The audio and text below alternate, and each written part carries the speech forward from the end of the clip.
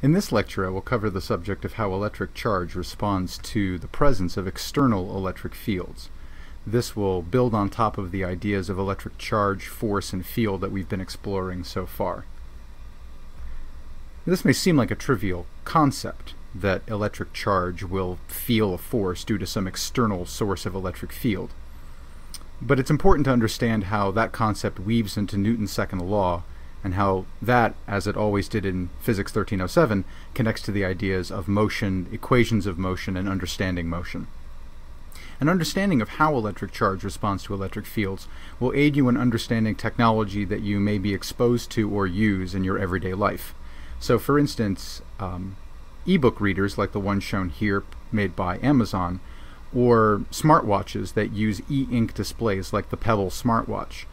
These all rely on electric fields and charged particles and how those particles will respond when the electric fields are applied in order to make the technology possible. And we'll explore in detail, using a problem, this concept in class, but for the rest of the lecture I want to focus on the very basic ideas behind electric charge and how it responds to the presence of external electric fields. And we'll cover two subjects: point charges and how they behave in electric fields, and then electric dipoles, which are combinations of two point charges of opposite sign, and how they respond to external electric fields. Now that we have gone through the concepts of Coulomb's law and electric fields due to charges, it's important to combine these ideas of force and electric field and think a little bit about the effect that this has on charged particles. So we're going to be interested in combining F and E and figuring out what this does to the state of motion of an electrically charged particle subjected to, for instance, an electric field. We can imagine creating a very long, thin charged surface. And let me imagine that this surface is made entirely of positive charges. Each positive charge emits a electric field radiating outward from the charge, and at any point in space somewhere around this surface, the total electric field is the result of summing up all of the charges. So for instance, this could be like the line of charge that we look at in class, or this could be a flat plane of charge, or a disk of charge, like the book discusses in some detail. There are many ways that you can make a big surface with lots of charge, let's say positive charge, uniformly distributed on that surface. And so the bottom line is that you can create electric fields that you can then use for other purposes. So if we imagine this is a really long flat surface with a uniform distribution of positive charge, we can then get something out of this known as a uniform electric field. This is an electric field whose strength does not diminish with position in space. It doesn't increase and it doesn't decrease with position in space. So for instance, I can write this electric field as E, its magnitude, times I hat. Let's imagine that this is the positive x direction here along the horizontal. So it's very simple to quickly write down a vector for this.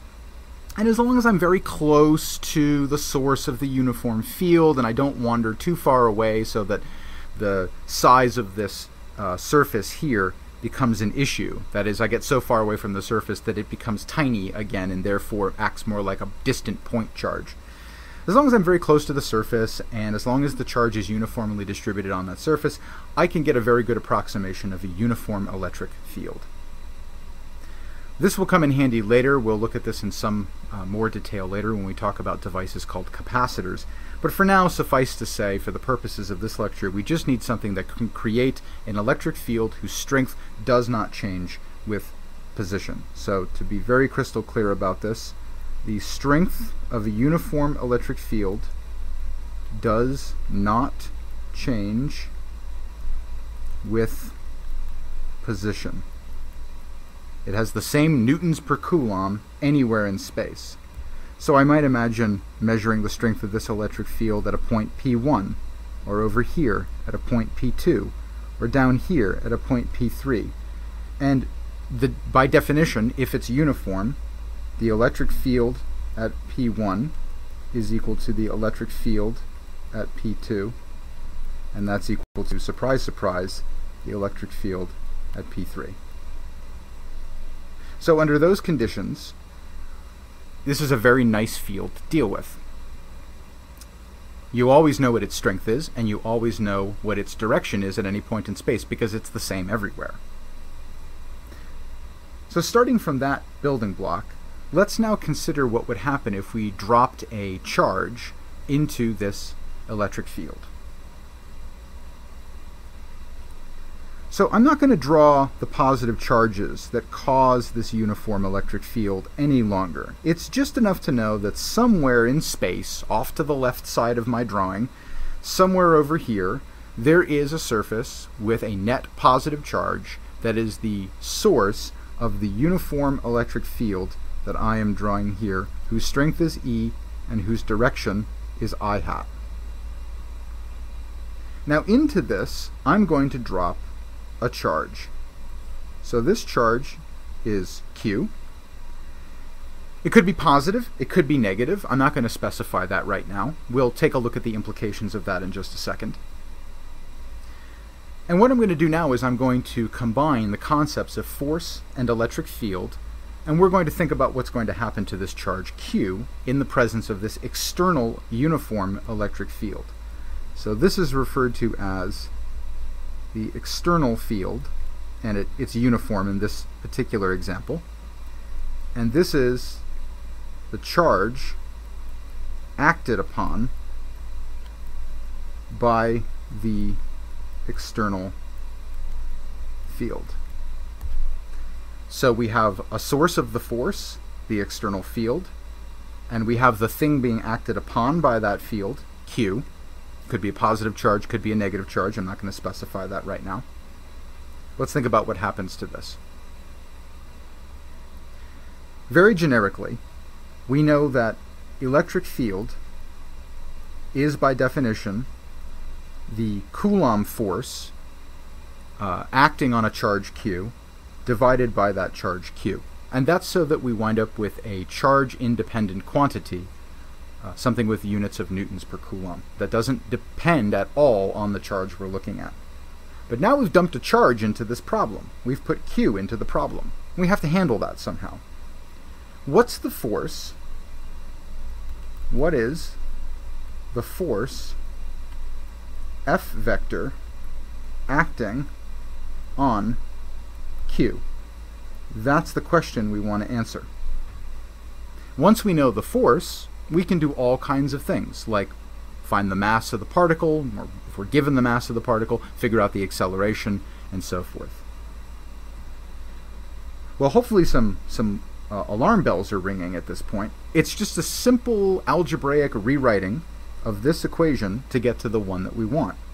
If we want to find out what is the force F acting on the charge Q due to the external electric field E, we just have to rewrite this equation. F will be equal to Q times E. Now, in general, this electric field is at a specific point. So it could be, for instance, that we have a more complex field. Let me draw it like this. The field is strong here, and it's weak here. And into this, I drop my charge Q. And now let's specify what the sign of that charge is, just so we can do a quick sketch here. I'm going to say that Q is greater than 0. This is a positive electric charge. Well, let's think about what's going to happen. We have electric field lines. They start somewhere over on a positive charge. They end somewhere that we're not seeing in this drawing, over on a negative charge. Q is a positive charge. So what direction is it going to move in the electric field that's present at this point where it's currently located? Well, if you said it's going to move away from where the positive charge would be located, the source of these electric field lines, you're correct. I would expect that the force on this, we'll call this F1, is going to push the charge away from the strong part of the field and toward the weaker part of the field, because that's the direction the electric field lines point. That's the direction that positive charges would move. Well, a moment later, it now winds up over here at a second point. So we'll call this point 1, and now we're over here at point 2. Well, over here the field is a little bit weaker, so the force vector is not as long. And we have a force F2 that's still pushing it away from wherever the positive charges are, down here someplace, toward wherever the negative charges are, over here unseen on the right. And so forth. This is a field that weakens with distance, and so every step the force acting on that charged particle diminishes a little bit. And you might imagine if this thing got all the way to infinity, an infinite distance away from wherever the source of this field is, then it would no longer feel a force at all. In Coulomb's law, the force strength drops off as 1 over the distance squared. And so if we imagine that that applies here, when r, the distance, is infinite, then the force will be 0. We're dealing with, however, in our example up here, a uniform electric field. So if I redraw that for a moment down here, here are my uniform electric field lines, all with the same length, all pointing along the same axis in space. Everywhere the electric field is E times I hat. I drop my charge into this, and it feels some force. So my charge Q, which I said was greater than 0, is dropped in here, and it feels a force pushing it to the right following the electric field line arrows. That force is going to try to accelerate it to the right, and so a moment later I would expect the charge to be someplace over here. Now at this point, because the field is uniform, it has the same strength everywhere, the force that it feels at that point is the same as the force that it felt at the first point. And this little dance continues. Every time it feels the same force, and if we consider uniform steps in time, we can look at how this particle would accelerate given those uniform steps of maybe 1 millisecond, 2 milliseconds, 3 milliseconds, and so forth. But at each step, F has the same magnitude and the same direction, and so all we have to do is use the same acceleration, and we can figure out, for instance, what the velocity is of this particle if we knew its mass. So this is a good point to remind you about Newton's laws. So we know that the force acting on a charged particle due to an external electric field looks like this.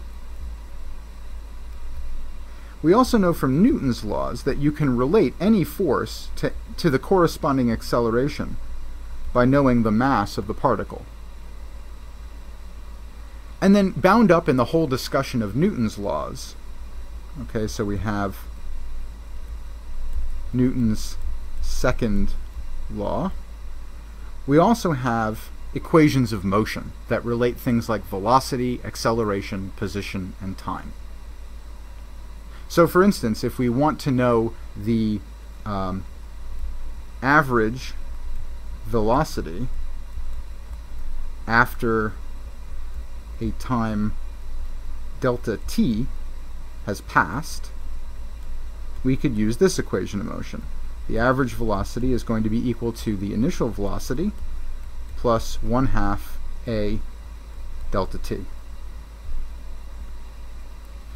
If we wanted to know the position at that later time after delta t has passed, so if we were interested in position of the particle being acted on by this external electric field, then we might use this equation of motion, that the final position is equal to the initial position plus any initial velocity times the change in time plus 1/2 the acceleration times the change in time squared.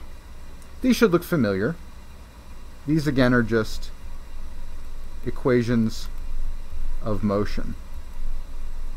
So given a source of a force, like an external electric field, we can figure out the force if we know the charge. Given the external force, we can figure out the acceleration if we know the mass. And given the acceleration, given a, we can get all kinds of things, like v, x, etc. So there's a whole world of things involving motion and changes in the state of motion that now become accessible simply by specifying the relationship between a charge dropped into an electric field and the force that that charge feels due to the external electric field. And you can start to see now there's all kinds of things that you can start to think about involving charges and force and acceleration and so forth. And we'll explore some example problems in class. But one thing I can quickly sketch for you is a simple device that can be used to deflect charged particles. So imagine that I have two big, long, flat plates. And on the top plate, I put a whole bunch of uniform positive charge. And by uniform, I mean there's no place on this plate where positive charges clump more than any other place. And similarly, down here, we have a uniform negative charge. Well, the electric field lines will go from the positive to the negative. So let me draw a few representative ones here. And here, again, we can get, if we do this just right, a uniform electric field. In this case, it happens to have a strength E and it points down. So we could call that negative j hat. Into this, I'm going to shoot a charge q. And its initial velocity vector, v naught, will be a straight line going to the right along the positive x direction. What happens when it encounters that first line of force from the external electric field? Think about that for a moment. Pause the video if you need to. Well, if you've had a chance to think about it a little bit, and you thought, well, it encounters the external electric field, it must feel a force due to that electric field, that force will cause an acceleration, you're absolutely right. And so all we have to do is figure out just what the heck that acceleration is going to be. Well, let me specify that I want q to be less than 0 now. I want a negative charge, q, to enter the system, like an electron. Negative charges want to move toward where the positive charges are and away from where the negative charges are. So they will move against the electric field lines as they're drawn here by convention, starting on the positive charge and ending on the negative charge. So the force that this electron or other negative electric charge will feel will tend to want to push it that way, vertically, against the flow of the electric field lines. And so what will happen is this charge will begin to bend. Much like a ball thrown in Earth's gravitational field, it will follow a curved trajectory as it begins to bend away from the horizontal direction now that there's an acceleration in the vertical direction. And then because this is a uniform electric field, every step in the problem we take will yield the same force, pushing it upward in this case. This is a uniform electric field. The force is always the same at every point in space, and so it just feels a constant acceleration as it bends. And so forth. If I send in a particle fast enough, so imagine I send in a second particle with a really, really big velocity. We'll call this v02. Now, maybe to be a little bit clearer, we'll put the 2 in parentheses here. This might be moving so fast that even though it's accelerating in the vertical direction, this doesn't have enough time to deflect it significantly. So it will bend, but it might only bend like this, and then it will come out and continue moving on the trajectory that it was last on before the force stopped. So this would be v0 to final. The final velocity will point in a different direction and also be larger because now it has a y component as well as an x component than the initial velocity. You can see already that this is a very useful thing. You can use electric fields, for instance, to bend charged particles of different masses by different degrees, such that you can separate them. This is one way that you could imagine separating different species of electrically charged particles from one another. If you have a beam of particles and they're mixed up and you don't know at first where the solid dark particles are and where the unfilled lighter particles are, and if they have different masses, m1 and m2, they will feel correspondingly different accelerations due to Newton's second law, even if the force on them is the same. So if they all have the same charges, Q, etc., but different masses, it's possible then to create a situation where you have an electric field that's uniform, and even though all these particles come in a big blob, some of them will bend a little bit, and some of them will bend a lot. Because they have less mass, they're less able to resist changes in their state of motion, so they have less inertia, and they can be pulled out of this beam very easily.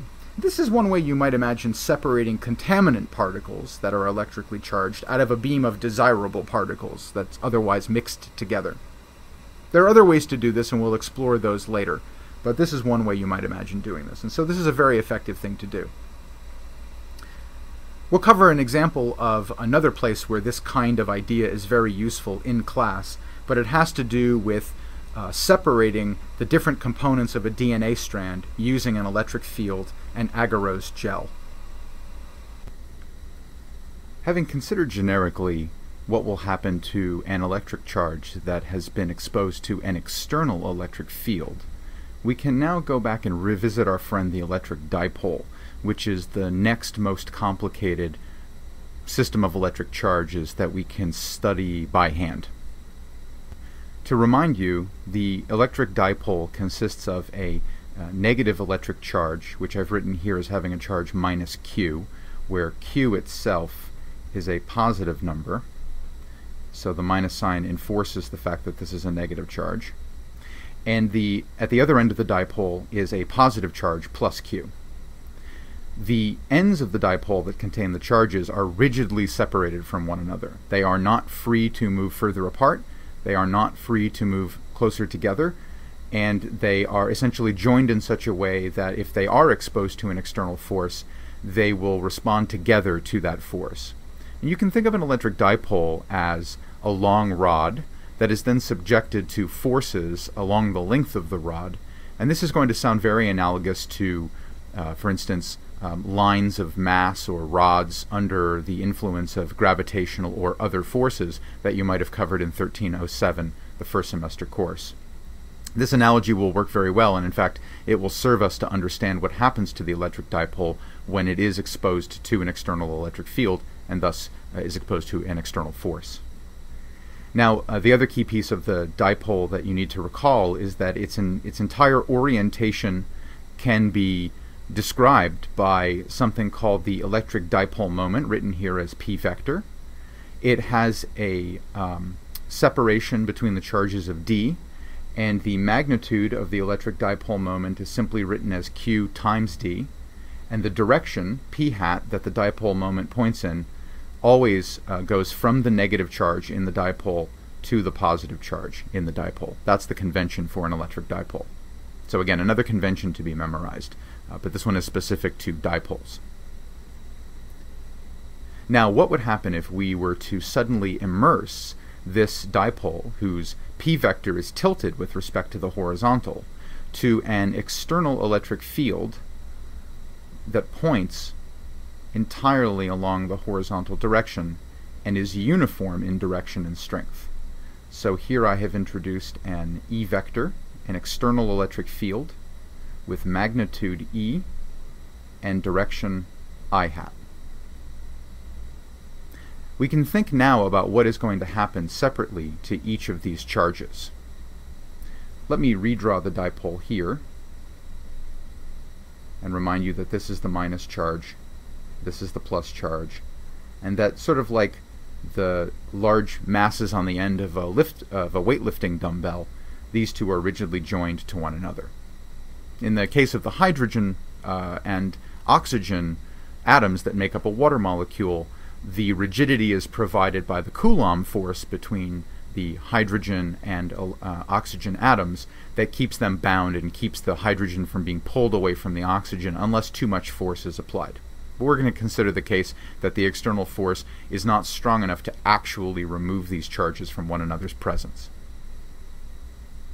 Well, we have an electric field acting on the positive charge, and its magnitude and direction are the same as the electric field acting on the negative charge. So let's go ahead and draw the electric field, represented by these arrows, at both the negative and positive charges. And again, let me remind you that these are both the same vector. They point in the same direction. They have the exact same magnitude. I'm just transporting this arrow, whose tail is located here at the positive charge, down here to the negative charge. And transporting an arrow without changing its length or its direction does not change the vector. So now we can consider what the forces are going to be on each of the charges. I will write the force on the positive charge as F vector with a subscript plus, and this is just going to be equal to the charge of the positive charge, which is Q, a positive number, multiplied times the vector E vector, and we can go one step further and write this as QE. E is the magnitude of that electric field, I hat. Similarly, I can write the force on the negative charge in the dipole as negative Q times E vector. Now the only thing that's different between the positive charge and the negative charge is the sign of the charge. Because this is a negative charge, it will tend to feel a force that points in the direction opposite that which E vector points in. And that flipping of the force vector relative to the electric field vector is controlled entirely by the sign of the charge. And we can go again one step further and write this as QE I hat with a minus sign in front of it. And so we can start to ask questions like, what is the net force felt by this dipole? Well, the total force, in a linear sense, the total linear force that is felt by this electric dipole is just going to be equal to the sum of F plus and F minus, the vector sum. And we see already that we can write the pieces in here. We have Q, E, I hat minus Q, E, I hat, and we see that the total sum is 0. The net force, and let me emphasize that this is in a linear sense, that is, the net force along the lines on which the forces act is 0. But does that mean that the dipole does not respond in any way to this external electric field? Well, if you've had that experience in 1307 of looking at rotational motion, you'll know that that was a leading question. We know that when forces act at a point that is not the center of mass of an object, such as the forces here that act on the ends of the electric dipole, you have now a force acting away from the place that represents the central mass location of the system. And this can induce a rotation. A force acting along a line that is displaced from the center of mass of a system will generate a torque, and that torque will generate a rotation. So let's have a look at the torques that are generated by the forces acting on the positive charge and the negative charge. To begin, we have to remind ourselves what torque is. Torque is a cross product, and this will be our opportunity to revisit the special vector product known as the cross product. It is represented by the Greek letter tau. It is a vector, and it is equal to the vector r, which I'll explain in a moment, cross product with the vector f. So let's consider a system like a rigid rod with a uniform distribution of mass along its length. If it has a uniform distribution of mass, then the center of mass of the system will be dead center in the middle of the rod. In fact, this is how you can find the middle of a long, uniform in mass distribution rod. You simply move your finger to where you think the center of the rod is, and if the rod balances, then you found the center of mass of the system. If not, if it tilts to one side, keep moving your finger around until you find that sweet spot, and that will identify the center of mass, the place where the net torques on either end of the rod cancel out and there is no more rotation. If we were to exert a force on one end of the rod and another force equal in magnitude but opposite in direction on the other end of the rod, so I have F and minus F, same magnitude, opposite direction, this will induce a torque. And that will take the place of the F that's shown here. Now, what is R? Well, you have to start at the center of mass of the system, and R is a vector that points from the center of mass of the system to the location where the force is being applied. In the case of a body like a door, where one end is rigidly fixed to the wall with a set of hinges, R will go from the point of pivot, which is the hinges, to the location on the edge of the door where the force is applied. So you kind of have to look at the problem carefully that you're given and figure out, is this a problem about an object that's not bound in any one point in space and therefore is free to rotate, for instance, about its center of mass? Or is this an object that's fixed to a point in space, and so if there is a torque, it can only pivot about that point? These are things that you have to consider when looking at problems involving rotation. We're going to be looking at objects which are free to move about their center of mass, like a dipole. Dipoles are not fixed on one end someplace in space. If a torque is exerted on them, they can rotate about their center of mass. So if we call this F1, and we call this negative F1, which I will write as F2, those are equal to one another, then this can be written as R vector 1, okay, and the corresponding R vector that points from the center of rotation, the center of mass of this system, to the other end where the other force is applied, we can write as R2. And then we have two torques on the system. We have torque 1, which is R vector 1 cross F1, and we have torque 2, which is equal to R vector 2 cross product with F2. Now, what is the cross product? I will only review the salient features that we are going to need for this exercise. If you have two vectors, A vector and B vector, then the cross product yields a third vector, which I will write as C vector,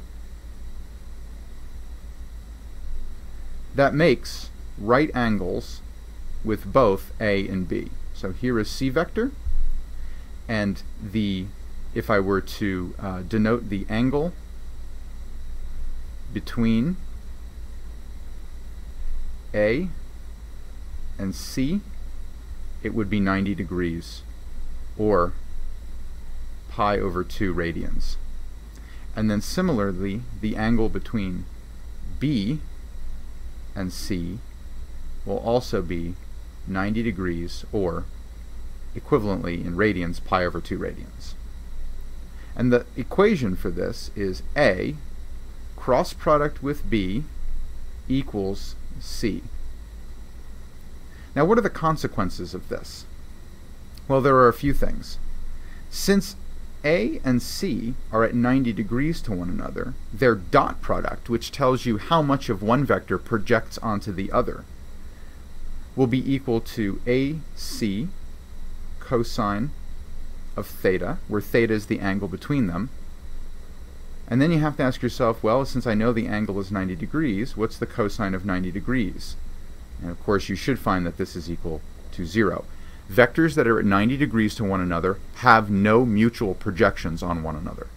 And since the dot product tells you the degree of mutual projection of two vectors, how much one's shadow lies on the other, when they're at 90 degrees, when they're at a right angle, the answer is always 0. And similarly, by the definition of the cross product, B vector dotted into C vector will be A, B cosine theta, and that will also be 0 because the angle between B and C is also 90 degrees. So that's the neat thing about the cross product. The cross product of two vectors will give you a third vector that is perpendicular to both of the original two. This is, for instance, very useful when thinking about axes in a Cartesian coordinate system, for instance. The cross product of I hat and j hat will yield k hat in what is known as a right-handed coordinate system, which is what we typically use when we talk about x, y, and z. And the way you can see this is if this is the x-axis, and this is the y-axis, and this is a 90-degree angle between the two of them, the cross product is calculated visually by first pointing the fingers of your right hand along the direction of x, curling your fingers toward the direction of y, and your thumb, which should point either up or down, will indicate the corresponding direction of the resulting cross product vector, the so-called right-hand rule, or this is one variation on the right-hand rule. And what you'll find is that your thumb points up, which is exactly what you'd expect in a right-handed coordinate system. And of course, by construction, because z is perpendicular to y and z is perpendicular to x, you get the z-axis. So this vector, I hat, crossed into the unit vector that points along the y direction, j hat, will naturally yield k hat, the unit vector that points along the z direction. What about magnitude? The magnitude of the dot product, if you have, for instance, A dot C, is AC cosine theta. The magnitude of the cross product, A cross B, is equal to AB sine of the angle theta between them. So up here in this picture, this is theta. It's the angle between A and B. If that angle is 0, then the sine of 0 is also 0, and the cross product does not exist. If you have two vectors that are parallel to one another, then there is no single vector that is perpendicular to both of them simultaneously, and therefore the cross product does not exist. As long as A and B have a slight angle to one another, then the cross product will exist, and its magnitude can be calculated from this formula, AB sine theta. So let's return to the torques that we were considering a moment ago. And let's look at torque 1.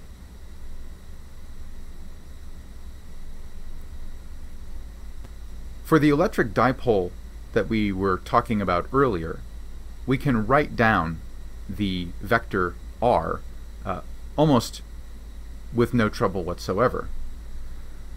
If r points from the center of mass of the electric dipole, and if the masses on either end of the dipole are equal, then r1 vector will start at the middle of the dipole, halfway between the two charges, and it will end where F1 is applied, on the positive end of the dipole. So if I were to, again, re-sketch the system we had above, here's the positive charge, here's the negative charge. I'm going to consider the special case where this has mass m, and this has mass m, so they're identical in mass. And then the vector r1 will go from the center of mass to the positive charge where F1 is applied. Now you'll notice that the magnitude of r1 is 1/2 the length between the two ends of the dipole. So we know already that the magnitude of r1 is 1/2 d. What about its direction? Well, for right now, I'm going to simply write this as p hat, the direction that the dipole moment points in. And remember, that's a vector that points from the negative charge to the positive charge. It has length 1, and that's exactly where r1 points in this case. It points from the direction of the negative charge, from the location of the negative charge, to the location of the positive charge. And now I'm going to cross product this with the force. Well, what is the force? the force is Q E I hat. That's the force applied by the uniform external electric field on the positive charge. And so we can simply set this equal to a new symbol, tau plus, which is the torque that's being exerted on the positive charge. And similarly, we can figure out what tau 2 is. Again, we're talking about R2, which is a vector of length 1/2 d, but now it points in the negative p hat direction. Why? Because R2 points from the center of mass toward the negative charge, which is opposite the direction that p hat points. So we can just put a minus sign in front of p hat. This thing will definitely have length of 1/2 d, 1/2 the length of the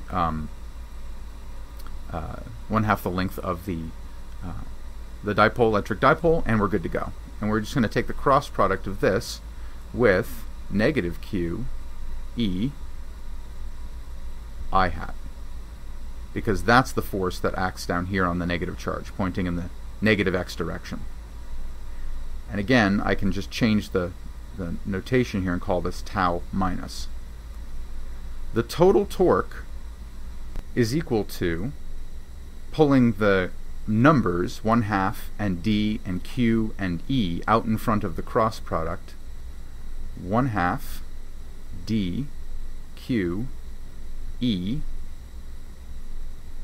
p hat cross I hat, and this is added to, pulling again the numbers out in front of the cross product in the second term for tau minus, we have 1/2 d, we have a -1 multiplying the p hat, so we can pull this out as negative 1/2 d, and then we have negative q and e, so we have negative 1/2 d times negative QE yields a positive 1/2 d q e, and again we have p hat cross product with I hat. And what you notice is you have two terms in the sum that are identical. So you have 1/2 of this term and 1/2 of this term, and you can write tau vector finally as just d q e p hat cross I hat. Now I'm going to take this one step further, and I'm going to regeneralize this problem. We have q times d, which is the magnitude of the dipole moment, which we've been writing as p. P is equal to qd. And we have E, the magnitude of the electric field. I'm going to take these numbers that multiply this vector cross product, and I'm going to distribute them into the cross product. I'm going to put dq in front of p hat. I'm going to put E in front of I hat. And when I do that, hopefully you'll see what happens here. We have p hat cross E I hat. This thing here is just p vector, and this thing here is just E vector. So the total torque on a dipole, due to a uniform external electric field is equal to p vector cross E vector. That's the most general relationship between those things, and you see here why it's so convenient to define the dipole moment. If you have the dipole moment and you know where it points, you just need the electric field vector, and you can calculate the torque for free from that. And then once you have that, you can figure out all kinds of things like angular acceleration and angular displacement and so forth. Now, sketching this again, we have a force acting here on the positive charge, and that force is due to a uniform external electric field. We have another force over here acting on the negative electric charge, and we know that this is equal to negative F plus vector. We get a nice rotation of the system, so sort of drawing the sense of rotation, you expect the positive charge to try to move to the right, the negative charge to try to move to the left, and so the whole thing kind of rotates like this in a clockwise direction. And so what you get is you get the dipole attempting to line up along this external electric field to which it was subjected. So if the dipole starts out oriented at an angle to the electric field, after some time has passed, we expect that the dipole will line up such that the positive charge is as far to the right as it can get in the electric field, and the negative charge is as far to the left in the field as it can get. So here's negative Q, and here's positive Q, and it's lined up along the field. Now, the force pushing on the positive charge pushes it straight to the right. The force pushing on the negative charge pushes it straight to the left. They cancel each other out. There's no linear motion. And since the axis of the dipole is lined up along the electric field, there is also no longer a cross product between R and F that yields a vector that's non-zero. And so the result is, when you reach this state, you have no net torque in a uniform electric field, and no net linear force in a uniform electric field. And again, this is for a uniform electric field. Now let's consider what we have learned and apply it and make a prediction about something that should happen in nature. What if it were possible to create a non-uniform electric field and subject, for instance, some kind of tiny dipoles to that field, like water molecules? So imagine I have a line of charge. So here I have a line of charge, and it points out of the screen. So this line of charge is coming out at you, and it's disappearing off into the plane of the screen away from you. So you're only seeing its end. It's like looking at a dowel or a curtain rod or a pencil on one end. All you see is a little circle. From class, we worked through the problem of how to use calculus to figure out, when this has a uniform distribution of charge, what will the electric field look like. And if the charge on here is positive, so we'll say the Q distributed on this line is greater than 0, then we expect the electric field to originate on this and radiate outward, falling off in a linear sense away from the line of charge.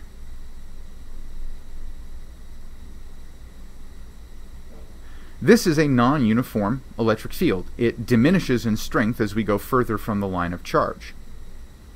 So what would happen if I were to put a dipole in this? And actually, to be careful here, let me be a little bit more cautious, make this a little bit easier to see. I'm going to put the positive charge up here and the negative charge here. Okay, and here's the line that rigidly joins them. Here is the dipole moment pointing from the negative charge to the positive charge. We have plus Q here, we have minus Q here. Well, now we have a situation where the electric field acting on the positive charge may not have the same direction or magnitude as the force acting on the negative charge.